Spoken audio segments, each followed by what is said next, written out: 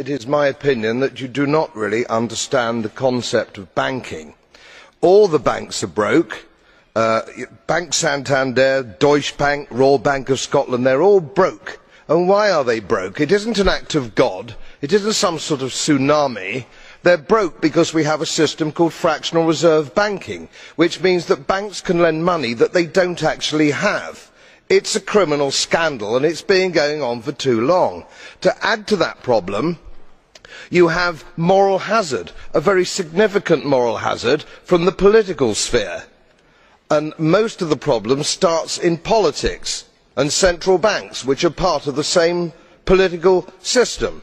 We have counterfeiting, sometimes called quantitative easing, but counterfeiting by any other name. The artificial printing of money, which if any ordinary person did, they'd go to prison for a very long time. And yet governments and central banks do it all the time. Central banks repress the amount of interest that rates are, so we don't have the real cost of money. And yet we blame the real retail banks for manipulating LIBOR. The sheer effrontery of this is quite astonishing. It's central banks that manipulate interest rates, Commissioner. And plus, underneath all this, we talk loosely, in a rather cavalier fashion, do we not, about deposit guarantees. So when banks go broke through their own incompetence and chicanery, the taxpayer picks up the tab. It's theft from the taxpayer. And until we start sending bankers, and I include central bankers and politicians, to prison for this outrage, it will continue. So what is a central bank? A central bank is an institution that produces the currency of an entire nation. Based on historical precedent, two specific powers are inherent in central banking practice: the control of interest rates and the control of the money supply, or inflation. The central bank does not simply supply a government's economy with money, it loans it to them at interest. Then, through the use of increasing and decreasing the supply of money, the central bank regulates the value of the currency being issued. It is critical to understand that the entire structure of this system can only produce one thing in the long run: debt. It doesn't take a lot of ingenuity to figure this scam out. For every single dollar produced by the central bank is loaned at interest. That means every single dollar produced is actually the dollar plus a certain percent of debt based on that dollar. And since the central bank has the monopoly over the production of the currency for the entire country, and they loan each dollar out with immediate debt attached to it, where does the money to pay for the debt come from? It can only come from the central bank again, which means the central bank has to perpetually increase its money supply, temporarily cover the outstanding debt created, which in turn, since that new money is loaned out at interest as well, creates even more debt. The end result of this system without fail is slavery, for it is impossible for the government and thus the public to ever come out of the self-generating debt. Now, the control of the economy and the perpetual robbery of wealth is only one side of the Rubik's Cube the bankers hold in their hands. The next tool for profit and control is war.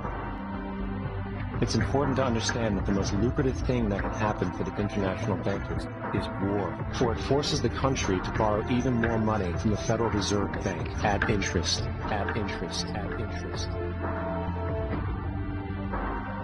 Today, I'm proud to say that under the UK's presidency, the group of the world's 7 most advanced economies, the G7, is launching a set of public policy principles for retail central bank digital currencies, CBDCs.